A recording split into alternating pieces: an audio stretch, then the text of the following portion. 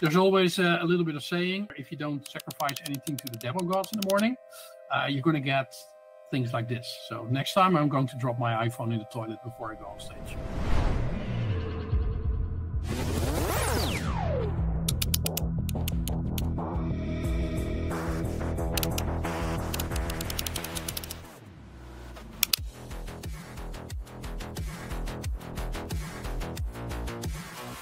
That was learn and lead in Amsterdam. Early in the morning, you do the preset testing and see if everything's correct. It's basically a packed room with a bunch of people that are looking forward to using our product. We've actually set up each of these individuals with a user account. They're starting to set up sample websites with sample widget experiences where customers are directly interacting with customer support agents in these fictitious organizations. They can ask whatever questions they want and get back answers that actually reflect what their businesses actually do. So we have this quite intricate playground environment. They had a presentation part first. It took like 15 to 20 minutes. And the presentation went well, and then I went to my demo. Completely convinced that my demo would be working because I tested just prior before. I started typing at the agent, and it immediately responded with the very dreaded message, "Sorry, I'm unable to process your request right now. Please try again later."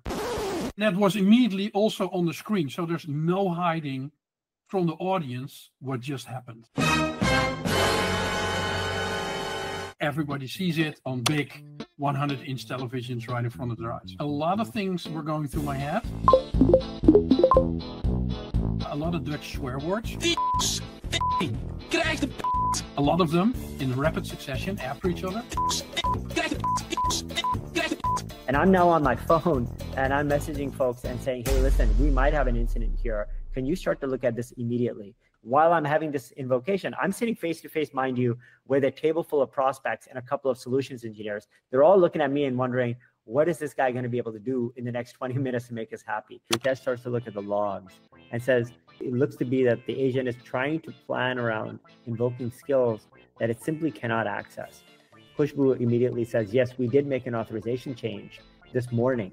In 11 minutes, we identified the problem, conveyed the issue, looked at logs, and decided we were going to revert this issue. It was pretty cool to get it done so quickly, and so we were able to move pretty smoothly to the next steps without a hitch. But I would have to say for those 15 minutes, it definitely felt a bit hotter in that room.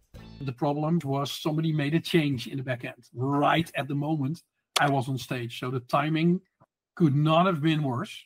They ask you how you are, you just have to say that you're fine when you're not really fine, but you just can't get into it because they would never understand. It was a great reminder of the speed, accuracy, the personalization of computer, not just for us as somebody that's living on DevRev, but really for all DevRev computer users. That first impression that every engineer wants to make with their product didn't go quite as planned. I think people understood that these are important safety considerations, and within the governance and safety conversation, everything we discussed with them, and we were quite transparent about it. My biggest concern is that we're still in YOLO mode when it comes to deploying agents as an industry.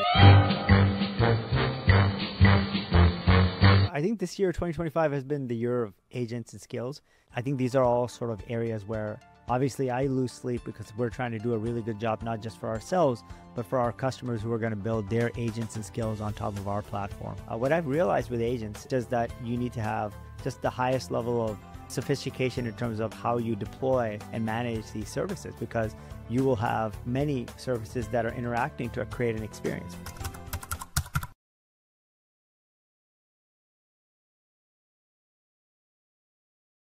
Hey folks, I'm Chris.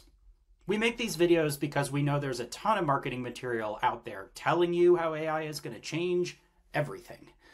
But we figured it'd be more interesting to show you how AI is changing us here at DevRev as we're using it to build computer for all of you, even if it's sometimes messy or a little weird.